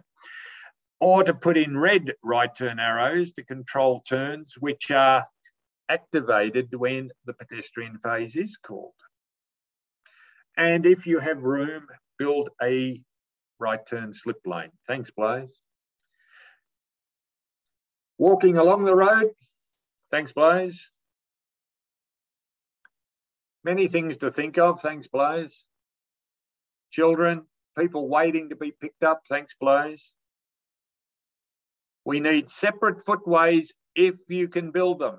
The World Bank keeps saying it's important to give separate all-weather footpaths away from the road, even in rural areas. And if you can do that, great. Thanks, Blaise. Something like that, it's a semi-rural, it's a village, it's in Tajikistan. It's wonderful, nice, shady, interesting environment for the kids to walk through. Thanks, Blaise. But generally, we don't have that luxury, and particularly in the more rural areas, we do not have that luxury. So paved shoulders, as I say here, and I'll let you read that, are wonderful. Thanks, Blaise. These little kids going home from school in Indonesia enjoy walking on a brand new concrete paved shoulder. It keeps their feet dry in the wet season. Thanks, Blaise. And little girls also in Indonesia walking home on a paved shoulder. Thanks, Blaise. And if you're going to pave the shoulder, think about helping the motorist as well by putting in a tactile edge line, if the wheels travel over it. And this will also alert the pedestrians down the road that there is a vehicle that might be getting a little close to them. So it helps the pedestrians, but it also helps run off the road crashes. Blaise, thanks. The small-scale civil works that I spoke of, these don't give any priority to the pedestrian. They're low-tech. Some people don't even know that the council or the ministry or the road authority has actually built them. But these things can be really helpful. They are minor civil works like refuges and curb extensions. They can include traffic calm streets. And they can help the pedestrians to cross a road whilst not giving those pedestrians any legal priority over the motor vehicle. They don't give time separation, okay, but they are useful. Now, I hope Laurent is making notes because all of this is all part of my big answer to Laurent from about 1 hour ago. Thanks, Blaise. Those are the things that are included. I'll keep moving on quickly. Thanks, Blaise. I may not finish today, but we'll wrap up a certain amount. Now, footpaths like this are wonderful. They're good places for people to wander, to shop, to meet friends. You heard on the very first day of this workshop about movement and place, about how roads are the movement of people, but they are also a place where people want to meet, shop, eat, drink, congregate. This one in Tbilisi, I think it's on Rustaveli Avenue, is a wonderful example of a good footpath. Thanks, Blaise. Another footpath in Tajikistan, equally as good, perhaps a bit hot in the summertime, but good. Thanks, Blaise. And an incredibly wide one in Saudi Arabia that I took a month ago that I couldn't help but put in. I don't know what to say about it, except almost excessively wide, but I don't know that you can ever have a footpath that's excessively wide. Thanks, Blaise. If you are going to have good footpaths, make sure you have good curb ramps to funnel pedestrians to a given point for them to cross the road at right angles. Thanks, Blaise. I think curb ramps like this are such a low-tech treatment that they are taken for granted, but they are really useful. Thanks, Blaise. The next photograph explains them better. The path comes to the curb, and the curb is not a big curbstone, it's just ramped down to nothing. Drainage is not an issue. The water might go up at a bit in an extreme heavy downpour, but it rarely creates problems for anyone. Thanks, Blaise. You must have anti-slip surface, maximum slope of sort of a 1 to 8, and you orientate these curb ramps at right angles to the road. Thanks, Blaise. Here's another example. And I guess if you're intending on doing this type of small scale civil work, you need to have contractors who have the machinery and the skills to do it. If you're constantly putting in curbstones, there's a fair chance your contractors won't have the background to be able to have nice, gentle curbs where people in wheelchairs, mothers and parents with prams can go through without big bumps and big dislocations. Thanks, Blaise. And another example, the engineers have tried hard to make something which is a ramp down to ground level, but they've failed because it's too steep. So that one, not such a good idea. There are easier and gentler ways and less complex ways. Thanks, Blaise. Pedestrian refuges. I'm a supporter of pedestrian refuges. They will reduce pedestrian delays by 90%. They may be used together with push button signals and other time separation facilities. They've got to be big enough to store the number of pedestrians you expect, as well as any traffic signs that you need to put on them for traffic reasons. Thanks, Blaise. The next one shows a photograph in England of a small pair of pedestrian refuges, one in the foreground, another one 40 metres beyond. The space in between can be used by pedestrians or vehicles, but it's kind of a safe space. But the most pedestrians will cross to where the refuge island is, and you'll notice again a small curbing and a cut-through walkway for the pedestrians. Thanks, Blaise. We'll skip through that one, and we'll show the next one, which is a photograph. The ideal pedestrian refuge should be at least 2 metres wide.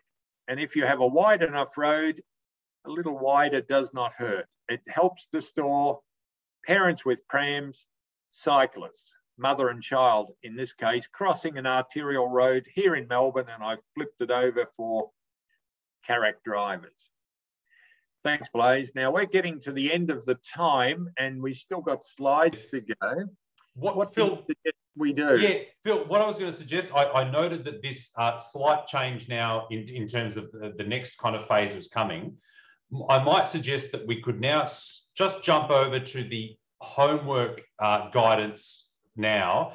And then we do have some time at the start of the session on Thursday where we could catch up on these last content slides, if you like, and then have those at the start of next session. But that means that we still now have just a few minutes to talk to the second homework assignment.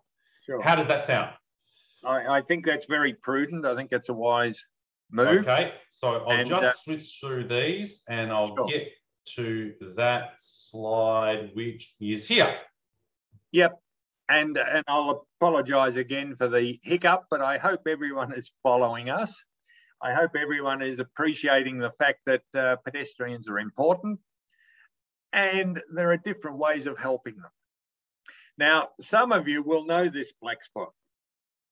Some of you, only a couple, have been on workshops with me and we've used this example before.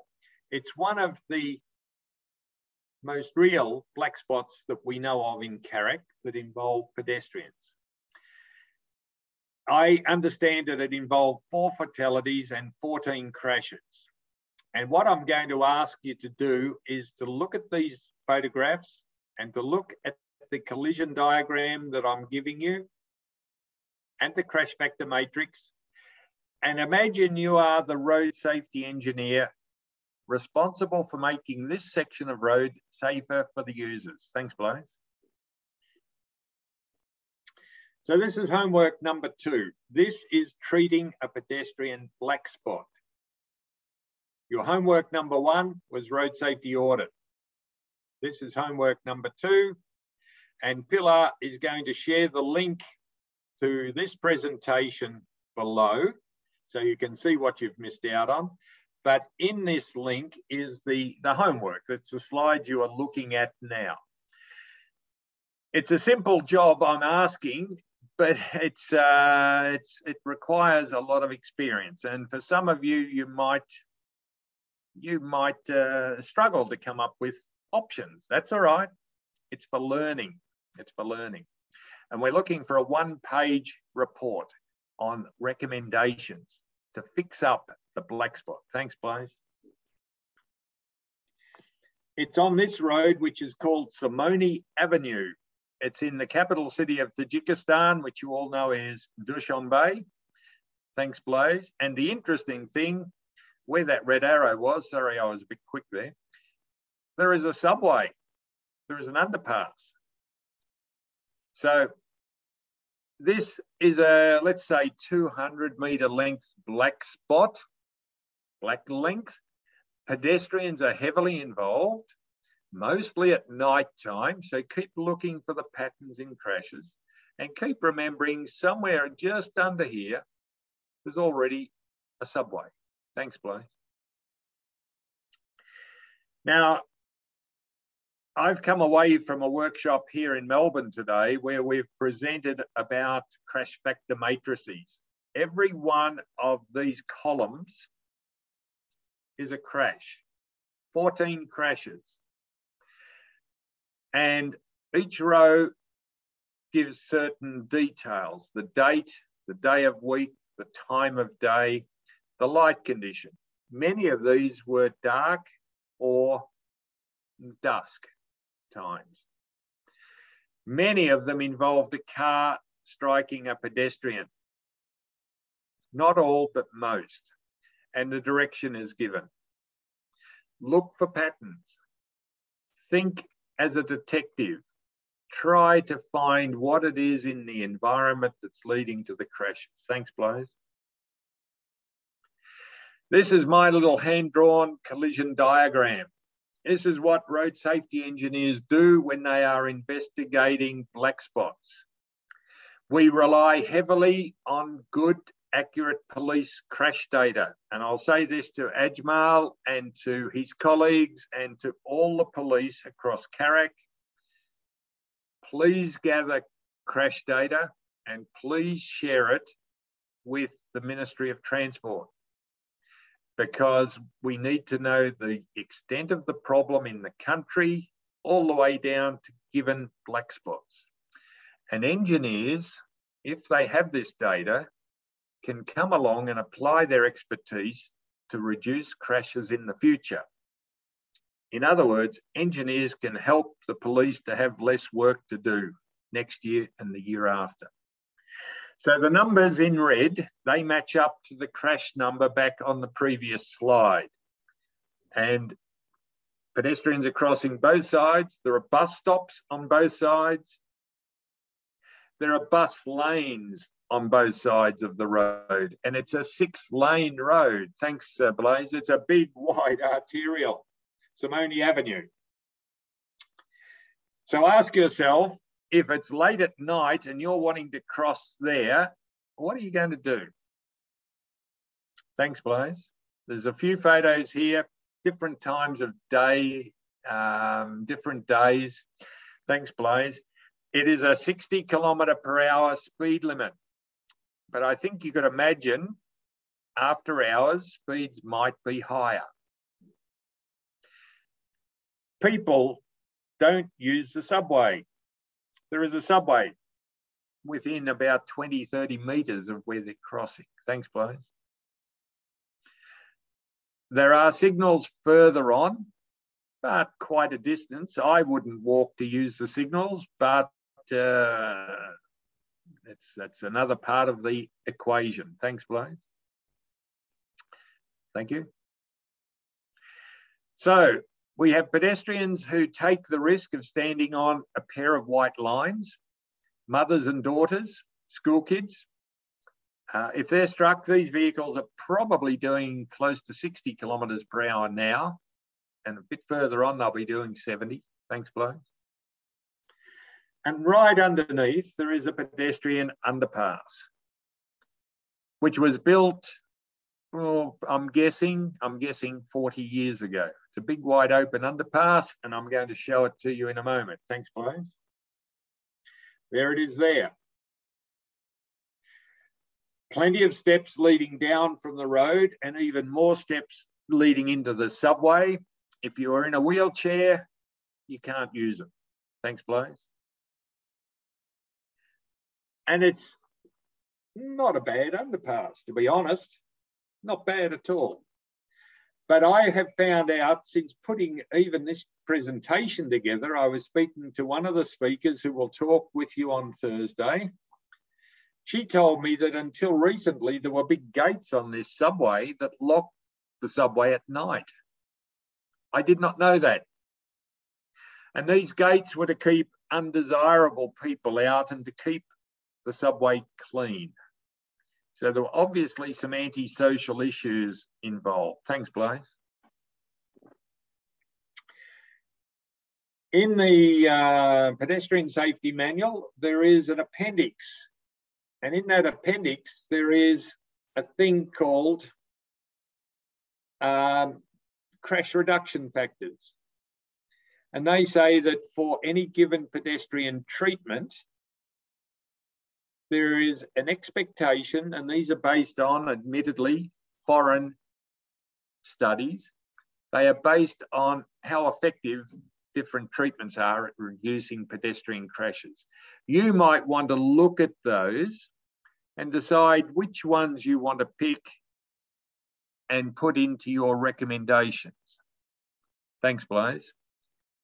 Noting, of course, and that's the Russian equivalent of the past slide, noting, of course, that the issues you face, do you want to do nothing?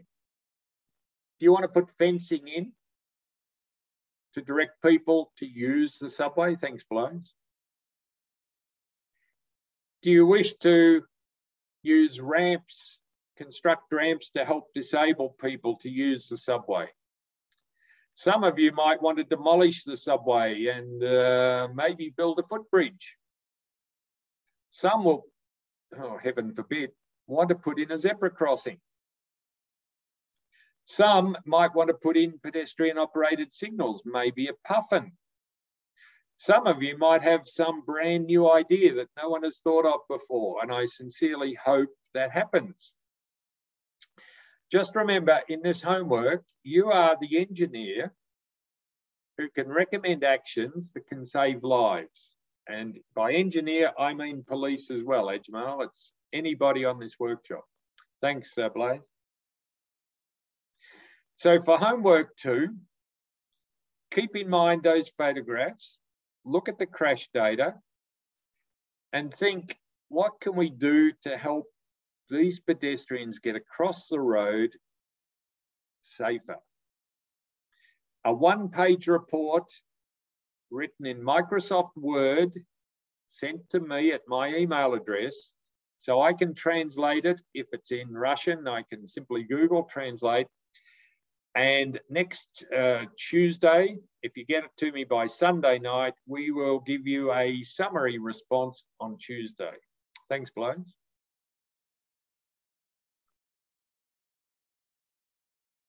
And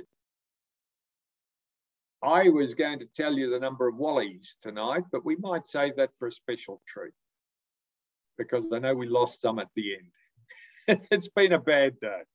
That's right. We'll go again on Thursday.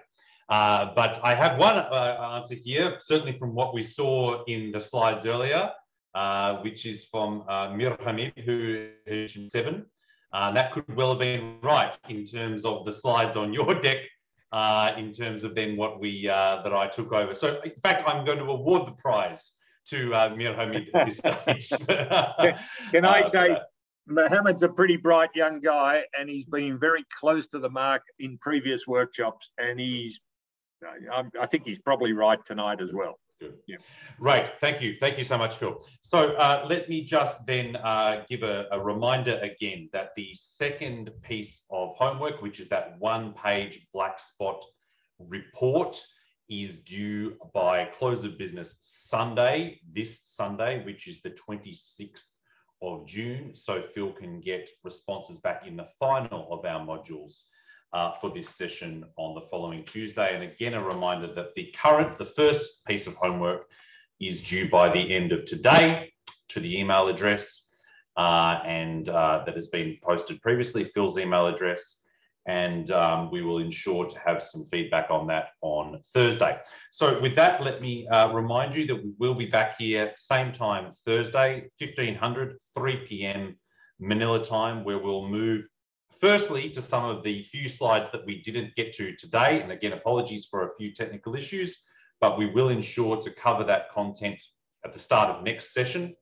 And then we will move into some of those sessions that I mentioned during one of our breaks, where we will look at some of the non-engineering issues in relation to safe pedestrians. So relevant also in relation to some of the comments and questions we've had about how we can ensure that behaviour gets addressed along with the engineering when it comes to drivers and pedestrians. So that will be then on Thursday, again, same time. So with that, again, huge thanks to you all for your time and your patience again with a couple of technical issues, but great that we got through the vast majority of content. We will ensure that we will get the rest of it done on Thursday.